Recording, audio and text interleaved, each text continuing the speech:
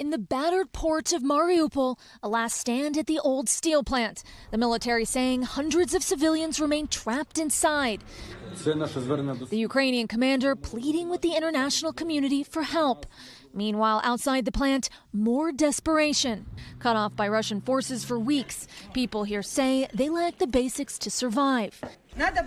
How can we live without water, this woman says. It's horrible.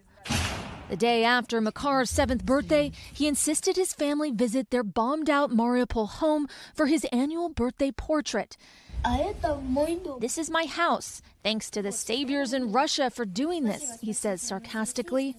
How do you make sense of this to a 7-year-old? I told him, don't worry, we will have a house better than this one, his mom says. In the east, the battle for Donbass rages on. This as more help is on the way for Ukraine.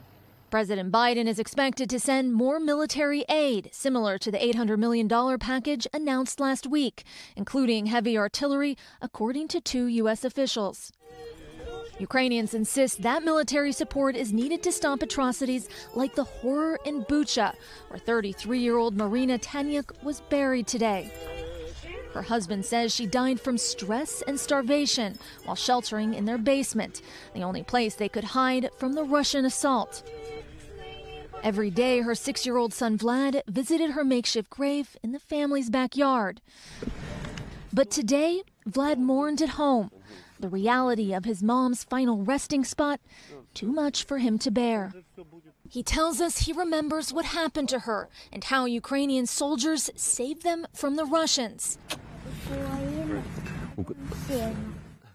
Ukraine is strong, he says. You're very strong. On Monday, Russian President Vladimir Putin awarded honorary titles to the brigade operating here in Bucha, praising them for their courage. Ukrainian officials allege that same brigade is responsible for war crimes, crimes that are being investigated. Hoda? All right, Erin McLaughlin for us there in Bucha. Erin, thank you. Hey, thanks for watching our YouTube channel. Find your favorite recipes, celebrity interviews, uplifting stories, shop our favorite deals, and so much more with the Today app. Download it now.